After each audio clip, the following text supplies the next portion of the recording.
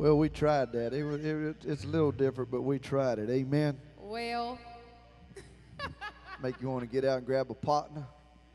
it Hello, kind of partner. did. You know, in the Old Testament, they did that kind of stuff. Now, I know we've got Americanized and spiritualized and worryized and everything else, but in the Old Testament, man, they just got together and they had a big party in Jesus' name. Amen. I know your religion has taught you that you can't do that. You got to sit there like a knot on a log, and that's a form of, I guess that's being reverent, you know. I give you an example. Now, I know you're thinking, say that is totally gross, okay? But I'm a prime example. For years, if you burped around my daddy, he'd backhand you. You just didn't do that. You know what I'm saying? So after you eat at my house, you just sit there and swole up because you know what I'm saying? Whoa, your stomach start hurting. Well, after about the age of 40, I realized it's good to let that go, and everything's good.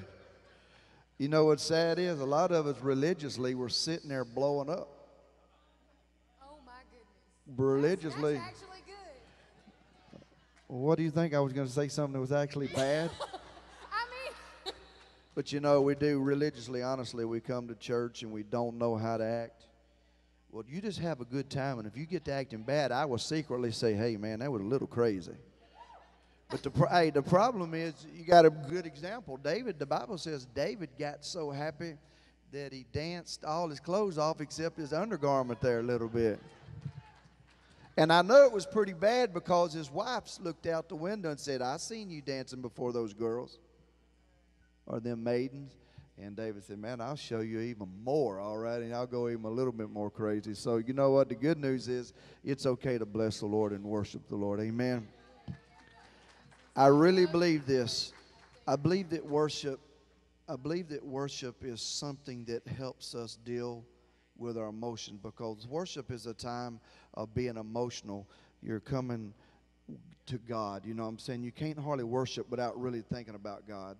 And so you're here and you're having to deal with your fears. You're having to deal with your shortcomings. You're having to deal with the argument you had with this person. And are you going to go on and worship? Are you going to repent? All those things are going on when worship is going on.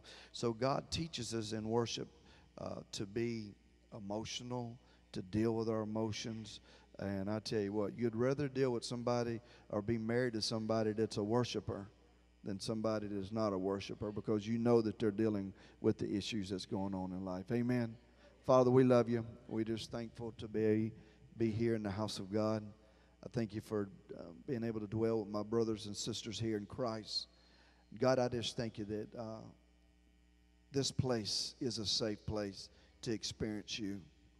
Father, we're going to teach the word, and we hope the word goes deep into our heart and mind. But God, this is not a place for us to condemn and put people down. Lord, we want to be challenged. We want to be challenged in worship. We want to be challenged in praise and worship. But most of all, when we leave this place, we want to know and say that it was good to be in the house of the Lord God. We love you. We bless you and honor you here. In Christ's name we pray. Amen.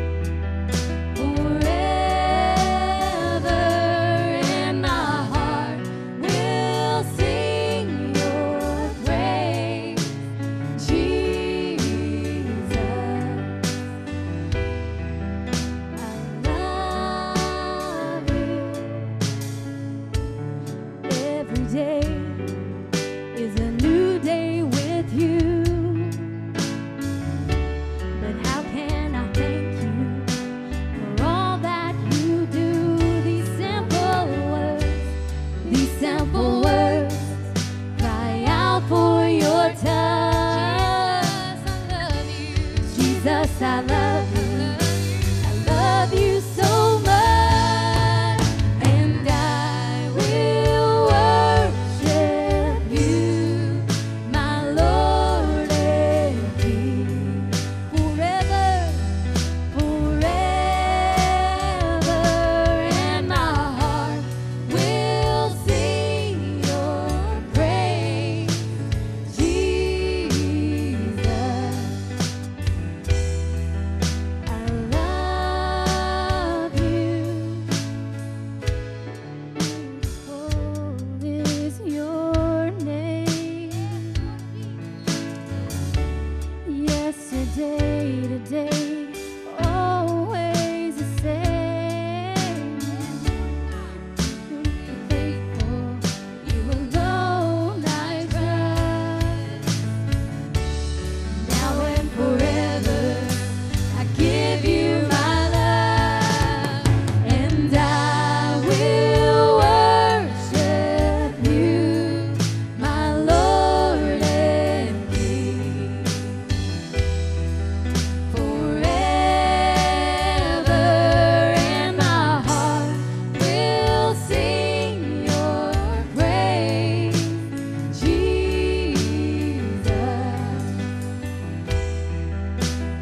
I love you. Every day is a new day with you. But how can I thank you for all that you do? These simple words cry out for your touch. Jesus, I love you. I love you so much, and I will worship you, my Lord and King, forever,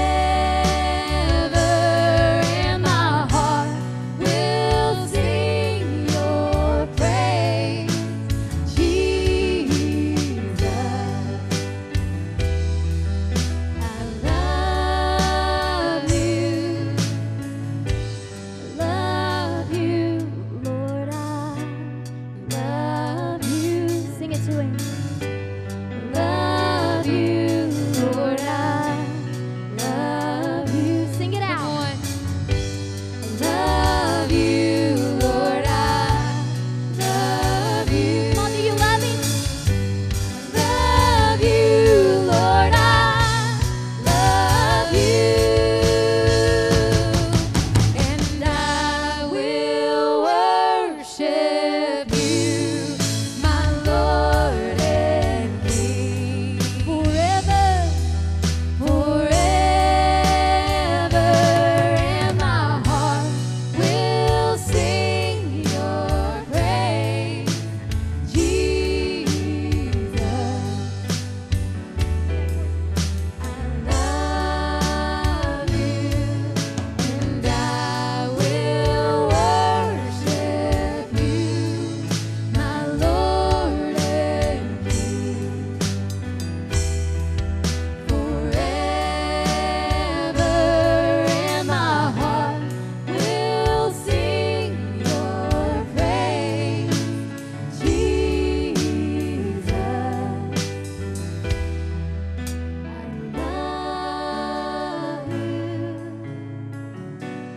love you, Lord, I love you. I love you, Lord, I love you.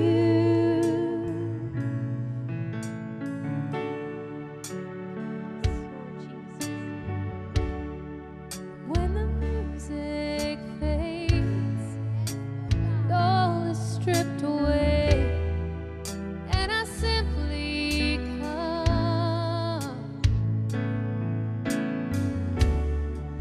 longing just to bring something that's a word that will bless your heart, Jesus.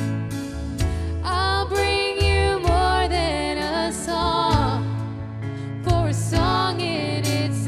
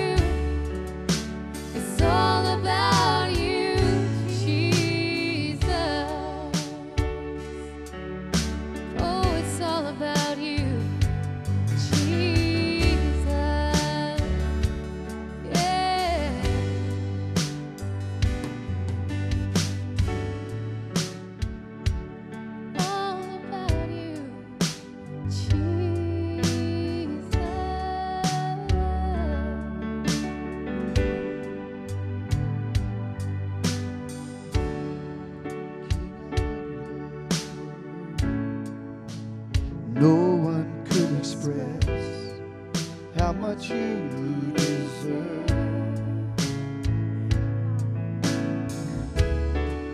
Though I'm weak and poor, all I have is yours, every single breath. I'll bring you more than a song, for a song in itself is not what you have required. You search much deeper within, through the way things appear. You're looking into my heart. I'm coming back to the heart of worship, where it's all about you.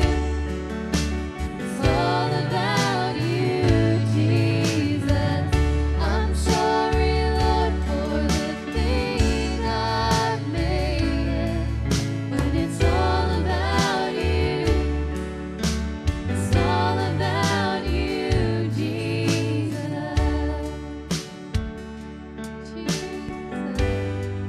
Right there where you're at, just begin to worship, Lord. Little. Come on. Come on. Oh, worship.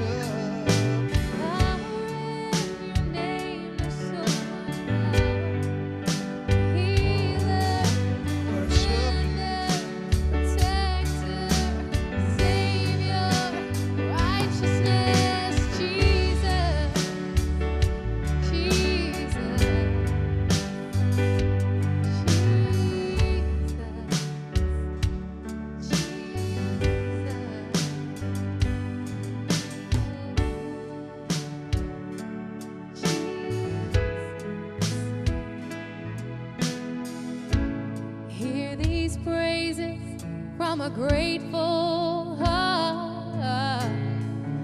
Each time I think of you, the praises start.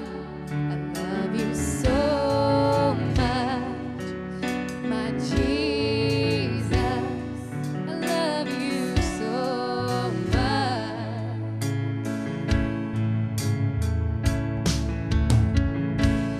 Lord, I love you, and my soul sings here in your presence, carried on your wings. I love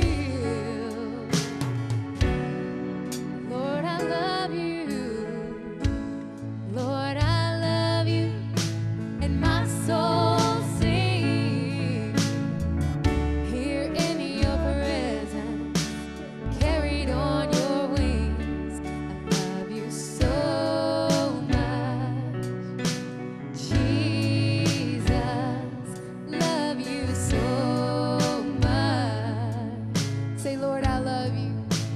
Lord, I love you. Lord, I love you. And my soul sings here in your presence, carried on your wings.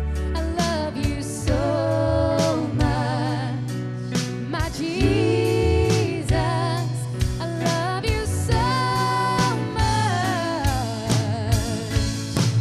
And how my soul longs for you. I long to worship you forever in your power and majesty.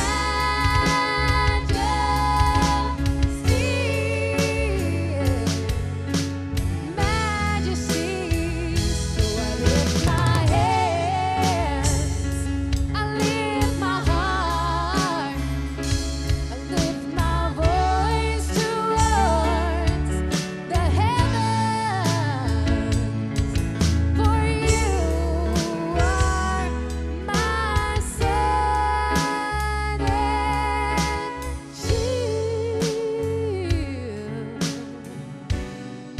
Hear these praises from a grateful heart, Jesus. Each time I think of you, the praises start. Love you so much, Jesus. Love you so much. Love you, love you. I love you so much, Jesus. Love you so much. I love you so much, Jesus. Love you so much.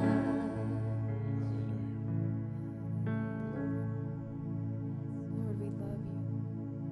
Lord, we honor you in this place. Lord, we love you. Lord, we have a grateful heart for who you are.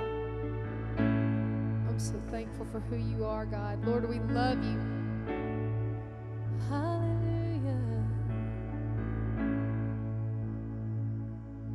Come on and just tell the Lord, I love you, Lord. I thank you, Lord. You're good, Lord. You're merciful, Lord. Lord, I love you, Jesus. Hallelujah. He's worthy. I promise he's worthy. Oh, Jesus, we love you. Jesus. Oh, I love you. Oh, I love you, Lord. Jesus. Jesus. Hallelujah. Hallelujah. Oh, we love you. Oh, we love you, Lord. We love you, Lord. Worthy, worthy. Right quickly, November the 1st would be the date. Friday night they're doing have football, which is Halloween night or whatever. And so we're going to do our hay rides and stuff on that. It'll be a Saturday, correct, Ben? On Saturday. And what we don't necessarily do the Halloween thing, but we do hay rides and we do our chili cook-off. Now, I have to admit, I don't know if I'm going to go for the Plummer family. We don't know if we're going to go through the third year of winning it or what. I promise you, nobody knows it's us, but we always seem to dominate. You know what I'm saying? Our food, Haley won it last time. I won it the year before. So y'all need to bring y'all's best chili out to come take us on here. Rigged, well, I'm sorry. When you're good at that type of stuff. So... So that'd be November the 1st. We need all the trailers and really help getting firewood. I know some different people's talked to me about getting firewood trailers. And I asked you how many trailers we have? I think 10 trailers loaded with kids. So every year they kind of hate to see us come to the lake. Every year we go to the lake and haze everywhere, but we try to pick it up, clean it up. So, and that is November the 1st. We'll be having a big hay ride and a chili cook-off here, and I believe that you'll be blessed. And we need a little bit of help getting trailers and that type of stuff. If you want to, you can talk to Ben after service over the next couple of weeks about that. Amen. If you have your Bibles, turn to Ephesians chapter 6.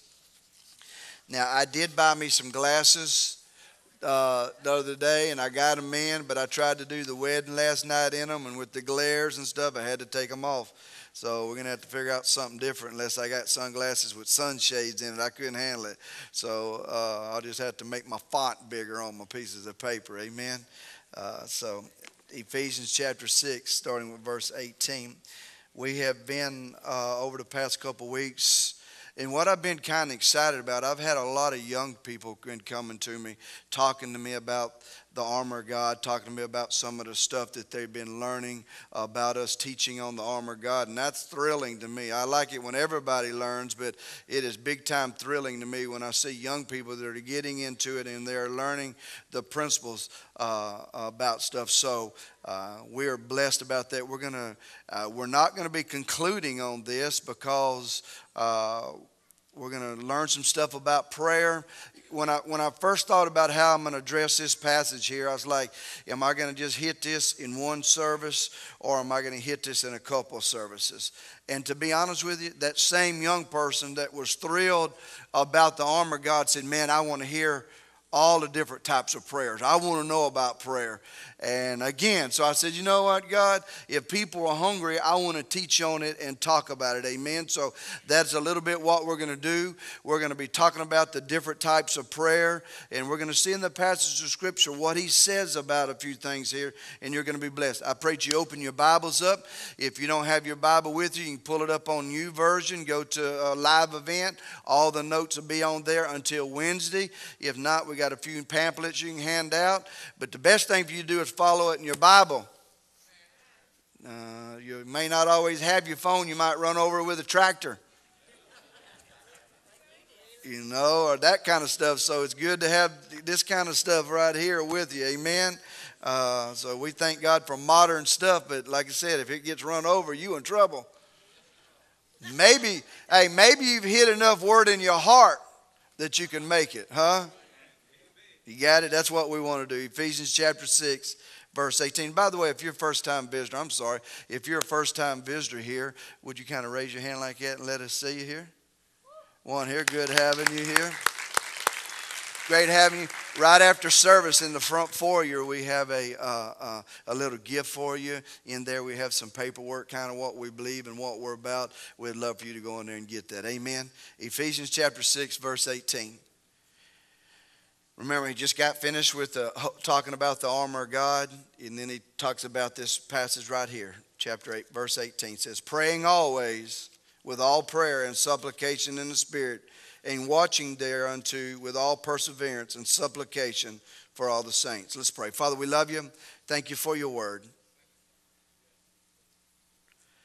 It is so valuable to us if we can learn it correctly. It is strength to us when we can learn about it, and it can strengthen us in our inner man. Father, as we enter into this text today, Lord, we realize that the text by itself is anointed. So, God, I thank you that in Jesus' name, as we enter into the text, I pray that you would challenge our hearts and lives. We love you, we bless you, and we honor you. In Christ's name we pray. Amen. I don't know how much of the notes he's got down, but we're going to look at the verse 18 starts out by saying, praying always, with all kinds of prayer. And we want to first look at the word praying always. And we want to, because how many of y'all would find it seem to be kind of hard to pray always? I mean, you got math class. I mean, you got to work. And so it's hard to pray always. So what did the Holy Spirit mean when He caused the people to write this word down here, or write this particular word? Because let me tell you something. In the original context, when the Holy Spirit spoke to men and they wrote particular words there, they understood what the meaning was. We have, how many know there's 6 different words for prayer? Did you know that? There's 6 different words for prayer, and all the words we see is just prayer in the English. When you break it down in the original context, you'll see a different word and a different meaning there. And that is what we want to do. We want to start out with the most used word. This particular word is used 127 times in the New Testament. It is the most common word for prayer, and I won't even try to pronounce them, but it is a compound word with 3 different meanings there, and I want to break those 3 different meanings down as we move. The first part of the word again is en, which means at. When he's talking about praying always, the first part of the word is at. The next part of the word is the Greek word pantai, or pantai, means each and every. It is a word that embraces everything, including the smallest and the most minute detail. Look at me. So what he's saying here, he said, I want you to pray at each and every time you get a chance. It don't matter how small the request is or the need is, God wants you to be able to pray at all times. My wife is one of those type of people that a person can sometimes call me and ask me to be praying for them. I said, okay, babe, I'll be praying for you. Okay, but I'll be praying for you. And Brandon be the first one that says, why didn't you pray for him right then?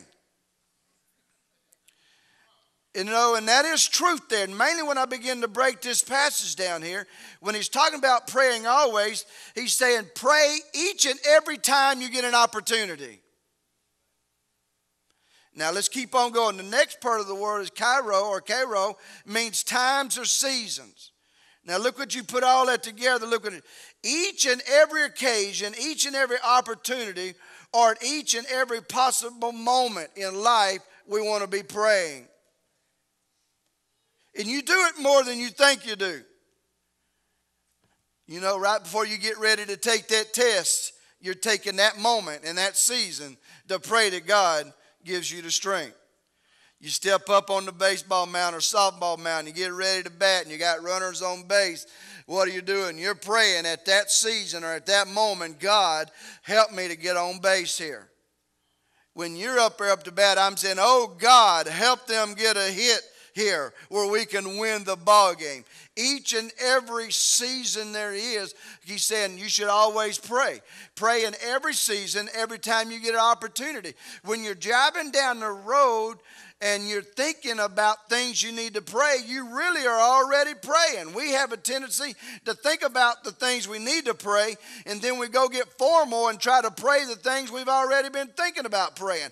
That is learning to pray at every season. If you're driving down the road and you're thinking about a particular person or a particular situation, God is saying that's the greatest opportunity you have right there to begin to think about it and pray about it and communicate with God. All righty? So God wants us to learn, and we're going to lay a little more down here in a second and get serious into this, okay? But God wants you, when you pray, pray always. Pray at every moment and every occasion you got, pray.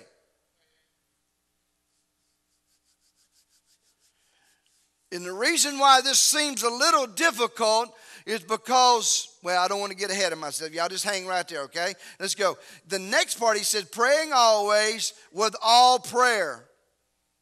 Right? If you don't mind, pull that passage back here. Go back to verse 18 if you don't mind for me there. Can you do that for me? Praying always with all prayer. Again, praying always means at each and every moment with all prayer. That means every kind of prayer. Now, y'all hang with me. I want to try to show you something because we're fixing to get into something here in a second.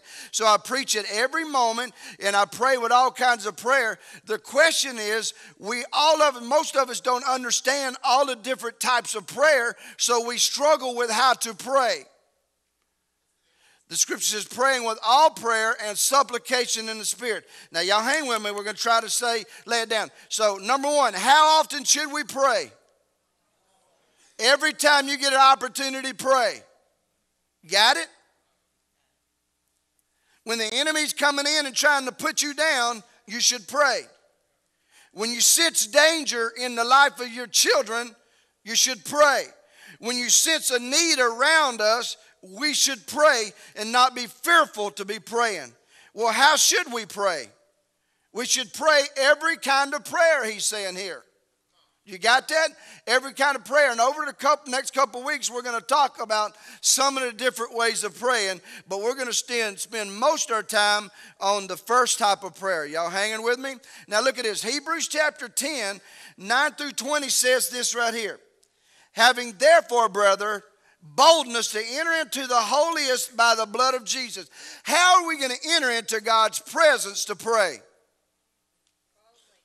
Boldly. And we're going to do it by the blood of Jesus Christ. You're not going to pray based upon your goodness, but you're going to pray based upon God's goodness. So if you got somebody to come to you and they have a prayer and maybe they're sick in their body and they want you to pray for them, the first thing that goes to your brain usually is say, my Lord, I hadn't prayed good enough this week. Oh, Lord, have mercy.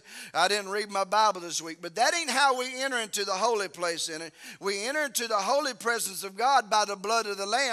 And we're able to pray for an individual or pray for somebody, not based upon how good I've been, but by the blood of Jesus Christ. And we're able to take that occasion or that season to enter right in and pray with it and deal with it.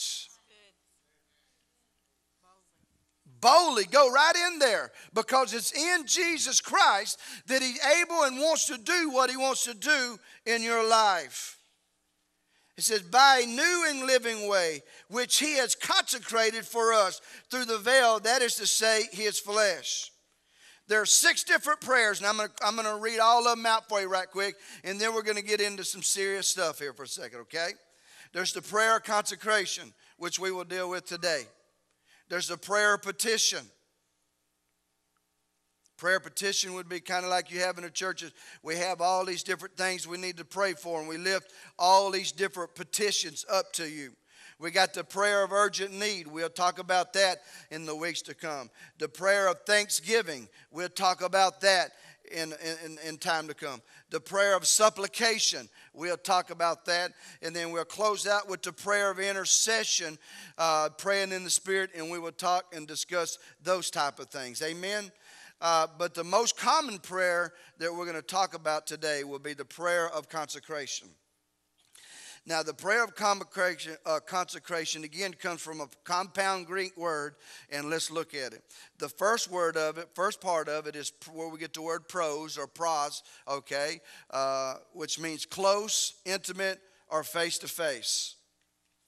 It's the same word you get. We have peace with God. The word with there is the Greek word pros, which means face-to-face with God. And we can come communion and face-to-face with God. Well, that's what the most common word in the New Testament is used for prayer. Prayer is when we learn to come face-to-face or get close to God and be intimate with God. Now, being intimate with God is a strange thing for a lot of people. And the reason why being intimate with God is a strange thing is because a lot of us don't even know how to be intimate with anything or anybody, much less God. And later on in the scripture, later on in my message, we're going to talk a little bit about learning to be intimate with God. And the next part of that word is a wish or desire or a vow. Come face to face with God with your wishes. Come face to face with God with your desires. Brother D does, I ain't trying to seem super spiritual here, but you're never going to find me hardly doing this or doing this. I know they write country songs about it, and I know it sounds real good, but most of the time, Brother D is going to be driving down the road, and I know this issue is going to come up, and that's when I'm going to come face to face with God because he's with me. Intimate with God. He's not up there in heaven. He's not somewhere else looking for him. He is right here with me. So in my heart's mind, I can go face to face before my Father and say, God, I don't know what this situation is. I don't know what it is. But Lord, I thank you that through the blood of Jesus Christ that you're going to begin to answer these prayers, Lord God. And I thank you that I have the right to talk to you because of what Jesus Christ done. I don't have to come down with my head in shame. If I was coming in my own merit, then I would be in trouble. But since I'm coming into the merit of what Jesus Christ has done, I can come boldly into his presence, almost bragging, Jesus, the reason why I know you want to do this because you died for it. You see what I'm saying? God, I thank you that you want to do this more than I want it to be done.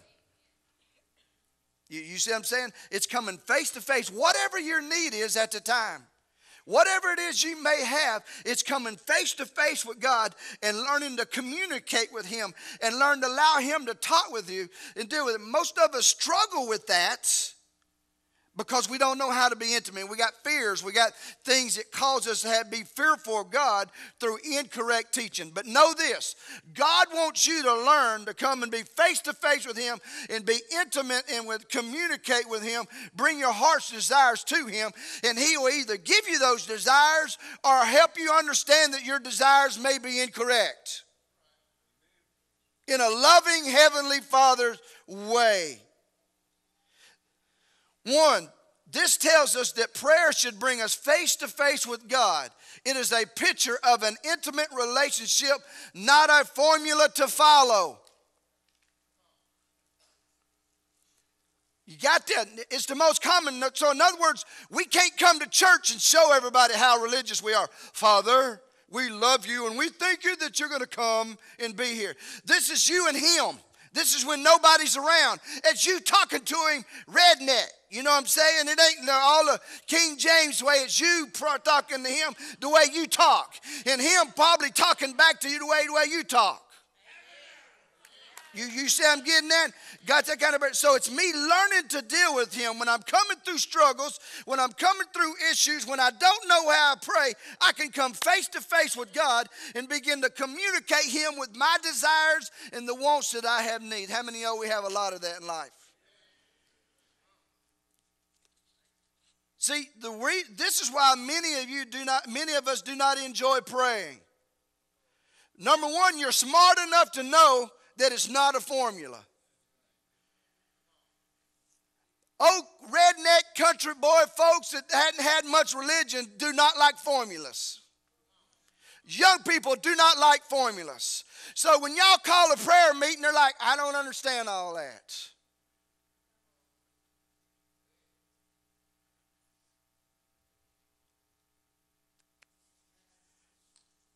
But the next problem, why they're apprehensive in praying, because they don't know how to be intimate with God.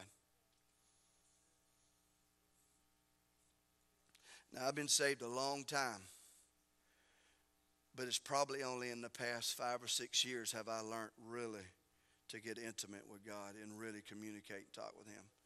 For years, it was with my heart, but it's really more of a formula. Learning to just get real with God.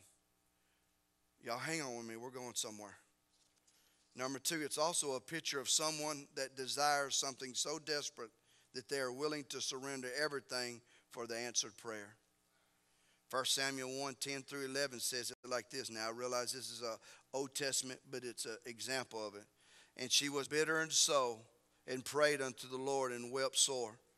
And she vowed a vow and said, O Lord of hosts, if thou wilt indeed look on the affliction of thine handmaiden, and remember me, and not forget thine handmaiden, but will give unto thine handmaid a man-child, then I will give him unto the Lord all the days of his life, and there shall be no razor come upon his head.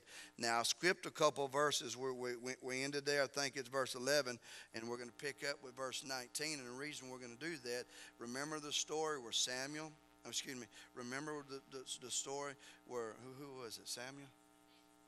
No, it wasn't Samson. Who is the king that's watching them? No, the high priest here. Who? Yeah, Eli, that's it. Eli was watching her pray, and she's crying out to God to the point she looks like she's drunk. You hear me? She's crying out to God. We're talking about intimate here. You ever seen a drunk? Drunks are kind of for real, ain't they? Yeah, come on. Have you ever seen a drunk? I have. I was one of those drunks. I'd get drunk at night and call Brandy. How you doing, baby? We'd broke up in high school. I love you. You love me? Boy, you drunk. Bye. So look at me. She was like this, and then we get in verse 19. And they rose up in the morning early and worshiped before the Lord and returned and came to their house at Ramah. And I guess that's how you, Elkanah, I guess, knew Hannah his wife, and the Lord remembered her. Wherefore it came to pass, when the time was to come about after Hannah had conceived, that she bore a son and called his name Samuel, saying, because I have asked of the Lord, he gives him. Look at me. It's prayer at this stage right here. It is an open-faced desire, and you're willing to consecrate yourself to say, Lord, I want this so bad. I'm willing to. How many of y'all done that before? Can I give you the good news is we don't have to consecrate ourselves no more. Jesus has already consecrated the veil for us. You get that? I ain't got to beg him, Lord, if you get me out of this situation, I'll never do this again. Y'all got me? How many of y'all promise, if you get me out of this, I'll never do this again? The good news, I don't got to promise him anything because he already knows the intent of our heart. We go, Dirk, y'all hang on, we're fixing to get something, all right? Y'all hang with me. All right, I'm going to jump that passage in Luke. Let's go to number 3 there. It also describes a person making a personal decision or consecration. We give our life for his life. Let's keep on going down to number 4. It describes a person thanking God in advance for answered prayer. I want to read that passage of scripture. John chapter 11, 41 through 44. Y'all hang with me. Then they took away the stone from the place where the dead was laid. And Jesus lifted up his eyes and said, Father, I thank thee that thou hearest me, hast heard me. And I knew that thou hearest me always. But because of the people which stand by, I said it. I may have to get the glasses. And they may believe that thou hast sent me. And when he thus had spoken, he cried out with a loud voice, Lazarus, come forth. And he that was dead came forth, bound hand and foot with the grave clothes, and his face was bound about with napkin. And Jesus said unto him, loose him and let him go. Look what Jesus said. I thank you that you hear me when I pray. Now, this is just some stuff that I want to lay out here. Put it together, and then I want to talk about intimacy for a second. Putting God, come face to face with God, surrender your life in exchange for his, making a consecration of an ongoing part of your life, and giving him thanks and advance what's going on. Now, let's get serious. You ready? If you'll hear what we're fixing to talk about here, your marriage relationship will be better. Your worship relationship will be better. Your relationship with other people will be better. And your prayer life will be a whole lot better. What causes us not to be intimate with God? To bring him our desires. What causes us not to get real with our relationship with the Lord? What causes us to have this formulas that we go through? The word intimate, y'all look at me. The word intimate means when two parties can share hidden thoughts and feelings. You hear me? When two parties can share hidden thoughts and feelings to become vulnerable. You ever been vulnerable with somebody? To the point they know your absolute weaknesses and your strengths. When I began to look at that, I heard a preacher want to talk about intimacy one time, and he used this particular phrase, and I said, I don't know, that's just somebody manipulating the text. But I went and looked for the root word intimacy to see what it is, and it literally does mean into me, see. The root word for intimacy is when somebody or God can look into you and see what's going on. Could you imagine your communication style changing with God when he can see everything that's going on in your heart and life? You won't use these just crazy words. When you know he sees everything, you won't say, God, I thank you that I'm sorry for this sin and I'm sorry for this sin. And God, I know I shouldn't have done that sin and everything. And you spend 10 hours just to ask him, Lord, I need you to help me here. When you realize that in prayer that God can look into you and see what's going on, how will you handle yourself? See, prayer is when you and God can communicate with each other and he knows what's going on in your heart and mind, and you know he's a God that loves you in spite of those things. Y'all got that? And that same intimacy can take place with your mate. But what causes us not to be intimate with our mates? What causes us not to be real with our husbands and wives? What causes us not to be real with religion and not causes us to be real with each other? Why do we got to put on a show like we're something special at church, and when we're out there we can act a different way?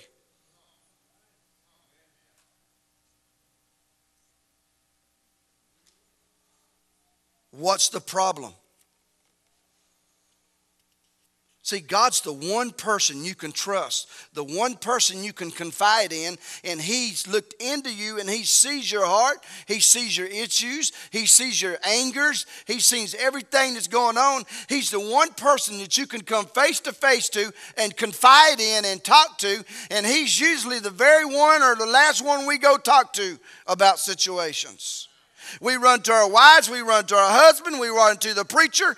We asked him to pray for us instead of learning to come face to face with God.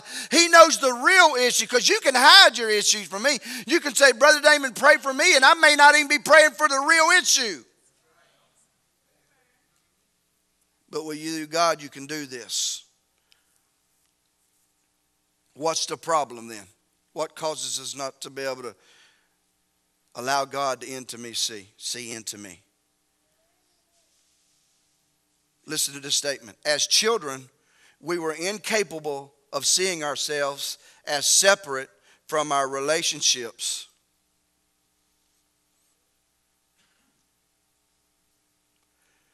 You understand that? When we were children, we were not able to separate who we was apart from the relationships that we had with people. What has that got to do with the price of tea in China? If you got a daddy that didn't act like he loved you or showed you any passion or any emotions, you're going to assume that exact same relationship with other people. If you've seen mom and daddy abuse each other and do that kind of thing, you're going to associate this is what love is really about. So you're not going to allow anybody really to see into your life or be a part of your life, because you created so many mechanisms to hide what's really going on within your life. As a result, the reality we grew up in is the only reality we know. The only thing about prayer we know is what we've seen. And sometimes the only prayer we know is thanking God for the food. Well, thank God you blessed the food, but there's more intimacy, face-to-face times that God wants to spend with us, but because our brain and our perception has been so twisted, we have a hard time understanding what life's about.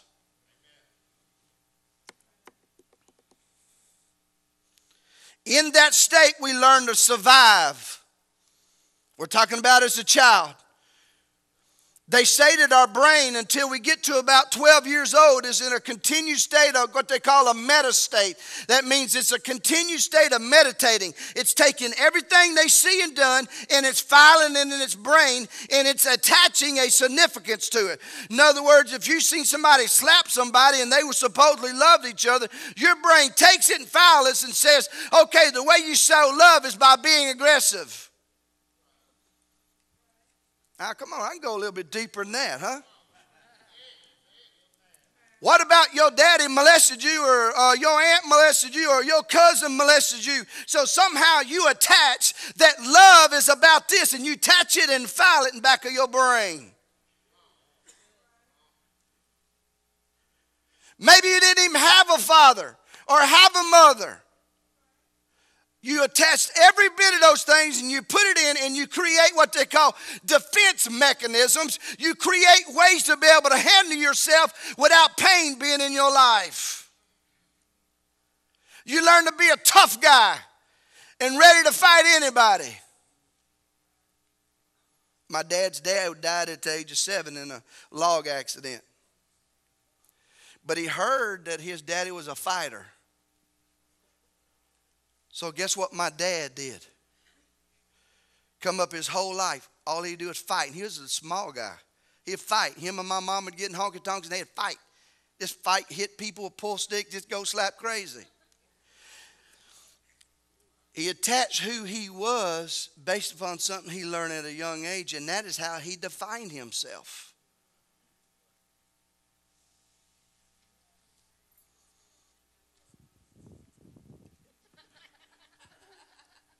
Look at me.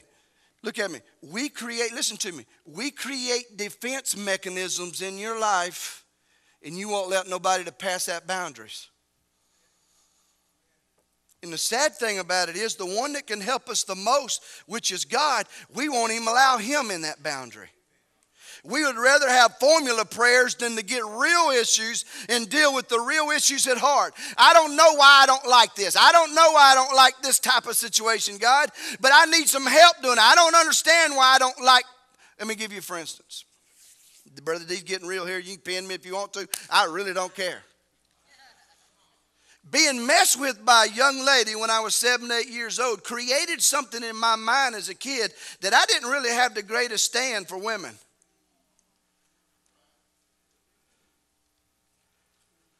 You hear what I'm saying? Because of that, I was kind of standoffish for women and that kind of stuff. Because in my brain, I created mechanism in my heart and mind that I didn't have the greatest respect for a grown person messing with a kid. I just didn't comprehend that. So in my brain, somehow I made it out that all women must be bad.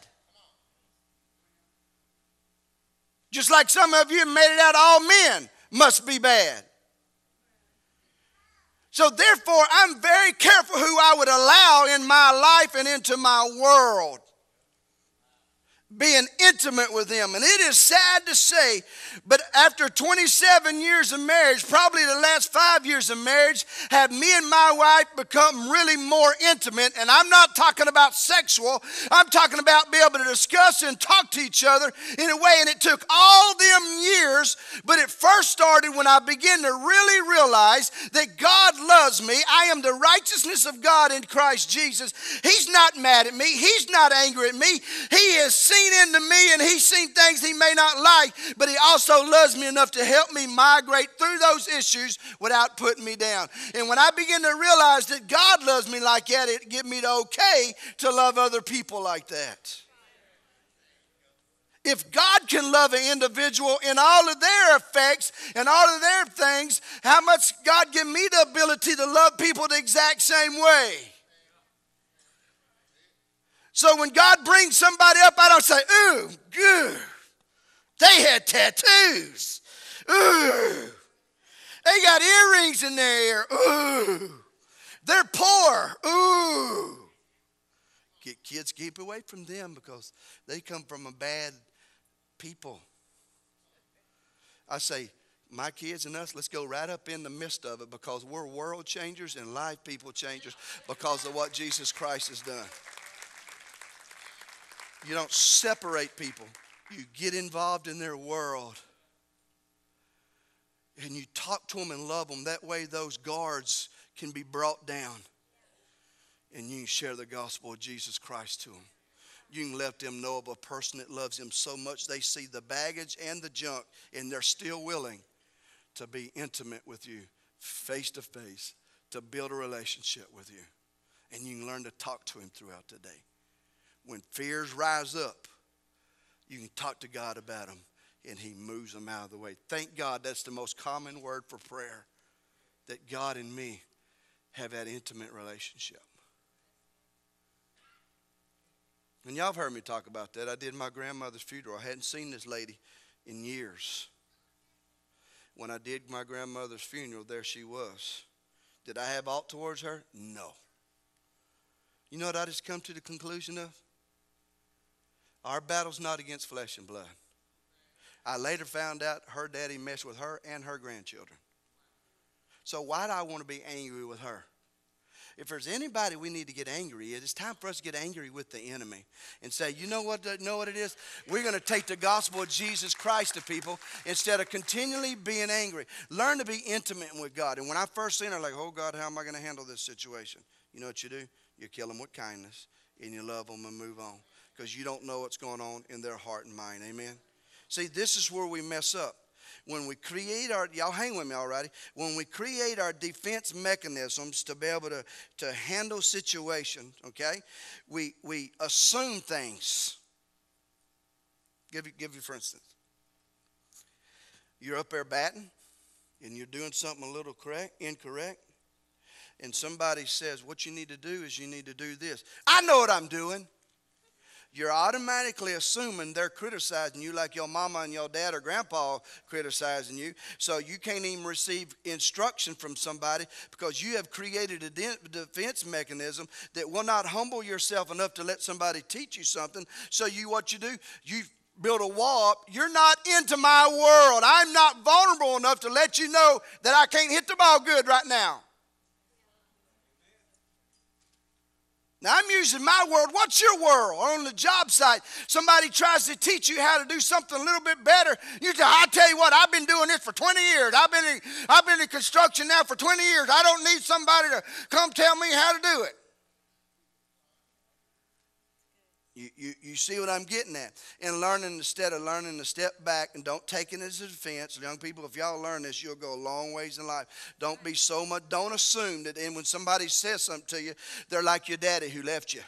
Don't assume that when somebody says something to you that they will get in your world and dump on you and get out of it. Don't assume everything's bad. Learn to assume the good and stop always worrying about the negative on stuff.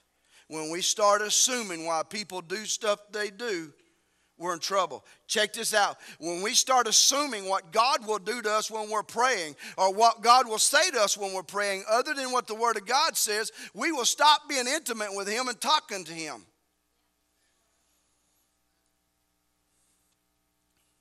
See, the church has committed idolatry.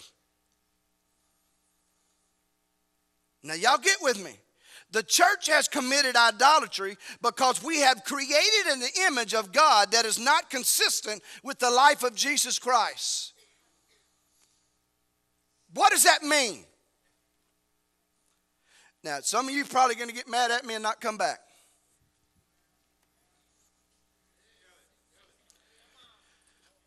God is not at this particular moment in the judgment business.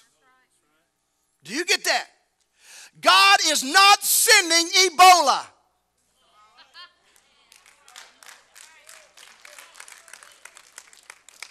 Why would God have to send it from Africa? If God wanted it, He could just raise it up in Pope, Mississippi. There is coming a time when the wrath of God will be poured out on sin. But let me tell you something. God ain't in the cursing business right now. Jesus said He redeemed us from the curse of the law.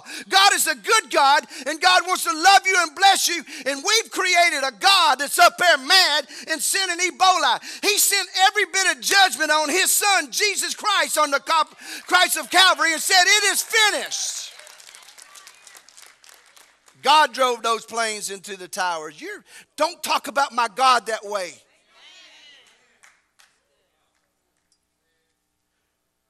You're making an image of God that's just not true. And we're telling people, go to funerals and tell them what God needed was another flower in His bouquet, and He took your baby. I just want to jump up on the platform and just go, oh!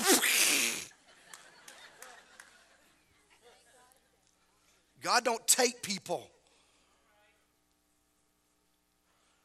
But the reason why some of us won't pray and talk to God, my Lord, what if what I'm going through is His judgment? If the life storm I'm in right now, maybe if I believe that God strikes people dead because of sin, what if, in my sin, I want to get intimate with God, but I can't because I'm afraid He might bring me down? You know a lot of you don't go to God and talk to God. First of all, you don't know what to say to him. Another thing, you think he's mad at you. And if he's mad at you, where can you hide from God?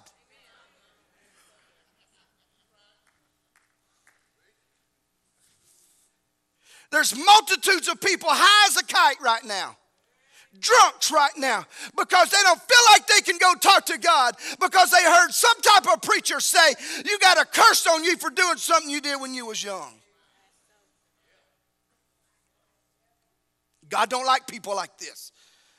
And so we're raised up thinking that God don't like certain people. And if he don't like certain people, he ain't going to bless them. He ain't going to talk to you. So he ain't going to want to talk with me.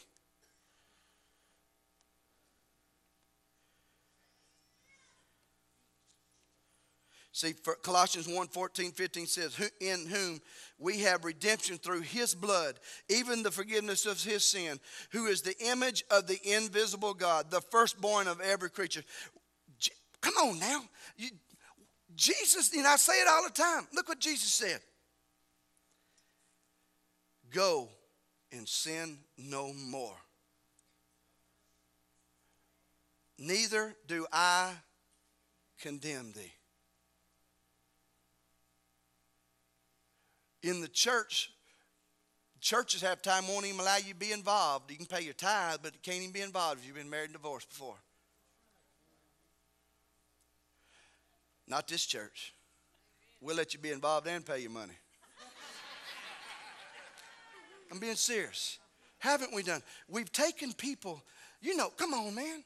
You know how it is being the stepchild in the family. You know, the stepchild in the family, everybody else in the family's love, but you're the stepchild, and you feel bad because, I ain't part of the family. I shouldn't want that gift either. So I just kind of say, no, I don't want nothing. Down deep you're wanting it, but you say, no, I'll be all right. Somebody tries to do something nice for you, no, And we create mechanisms in our life. The fear of getting hurt. And when we do that,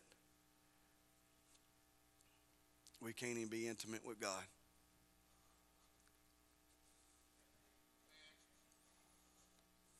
And he is the one person. Can I tell you? He is the one person. I can't even go to her and be totally vulnerable.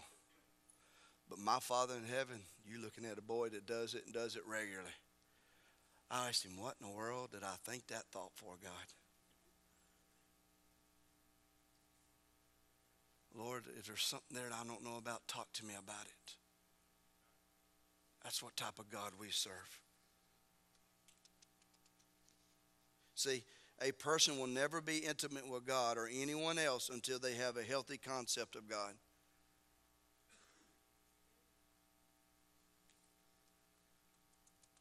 For fun, and I'm getting ready to close, for fun, I went to go study judgment. I typed in the word judgment in the New Testament because everybody likes using the word judgment nowadays. And judgment was used, I think, 73 times. And do you know that none of them was used in the context of judgment right now?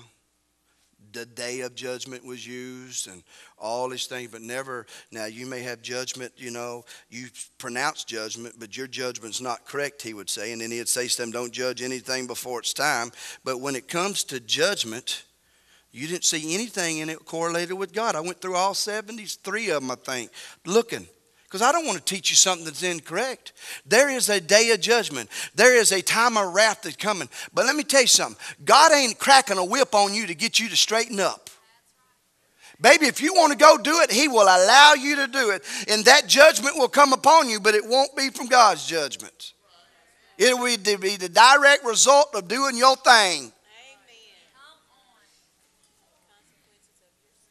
Just quick, how many of y'all been taught that God will get you if you do something wrong?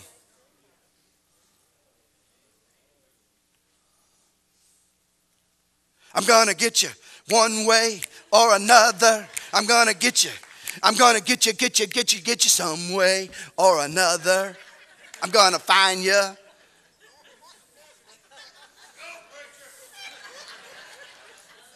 Now, honestly, come on, think about it. Being intimate with God, and you got that mentality.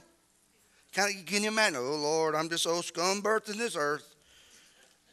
I know I'm just a sinner. I'm just really bad, but I beg you, please, please, please. You ain't even looked at him yet, because don't look, he got fire in his eyes and sword in his hand. You know, so, you know.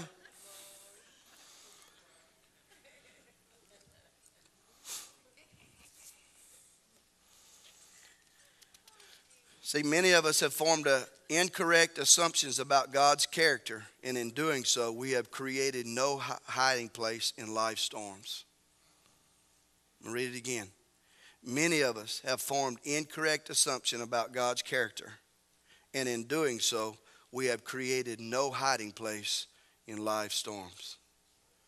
I'm grateful for this preacher here in the secret place of the Most High God. I will abide under the shadow of the Almighty. I will say of the Lord that He is my rock, He is my refuge, a very present help in the time of trouble.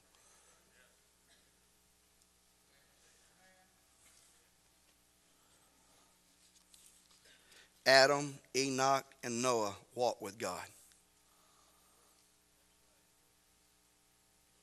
Abraham was a friend of God. Moses knew God face to face. God wants us to take the opportunity to lower our defenses and come face to face with our desires and our goals every opportunity you get.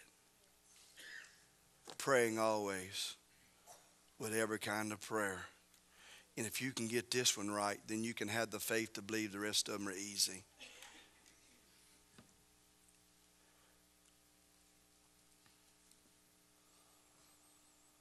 Learning to just be real with God, guys. When you're real with God and you know He's good with you, it ain't hard being real with people. Is it? I don't know why I'm standing on this side mostly. I don't know if they got more sin or I not want to look at y'all. Maybe I'm over here preaching to Lacey. Look at me. We're closing out. Look at me. Lower your bounds, man. If you're a born again child of God, lower your guard. And just learn to communicate.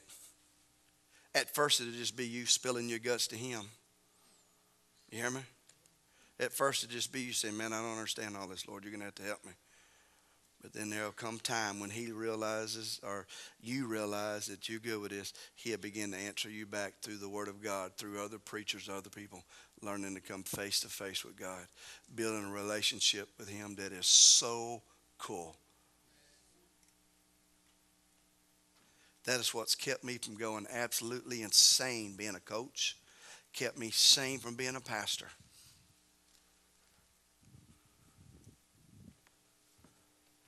Intimacy.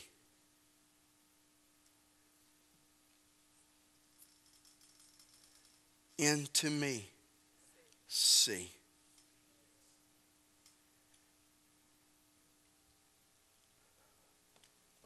Father, we love you. And we just want to say thank you for giving us a weapon to be able to learn to pray. And God, God, every little detail you're interested in. You're interested in how we do on the job. You're interested in how we do in our marriage. You're interested in how we do on the ball field. You're interested in how we do in relationships with other people. You're just that type of God. You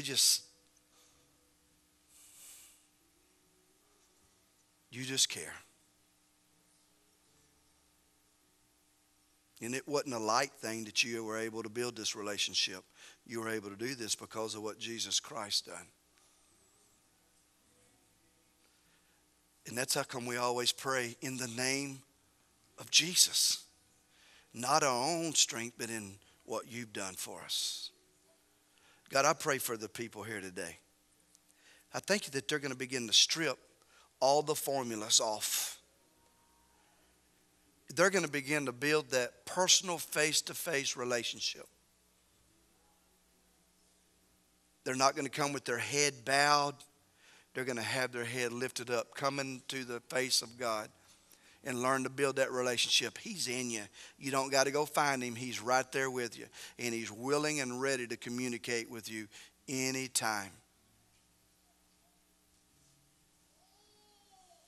We love you, God.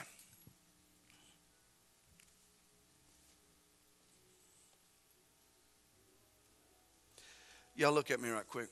I would have you to come down and pray for you that maybe some incorrect relationships you had, pray for you. But can I tell you something? It's really a mind game for you. You can choose to move on, or you can choose to live under that, whichever one you want. Whatever is causing you not to be just vulnerable to your mate, vulnerable to your friends, you need to learn to cut that off. Or you living a lie. I'll say, will the real Brother Rayford step forward? Will the real Ken Pfister, not the one that has the facades, will the real one step forward? Will the real Sheila, can I see the real Sheila? The real Larry Jr. The real Haley Bell. The real Arlene Brooks. The real Brandy Plummer. The real Sabrina, the real Ben. Will the real person just begin to be who they are? In all my faults and failures, I trust in Jesus Christ, and I trust he's going to work that out in my life. Is that the person you want to be? That's the person D wants to be. Amen. And if I find some long-nosed Pharisee person mouthing off to you after you become vulnerable around here, just bring them to me. God may not be mad at them, but I'll get them now.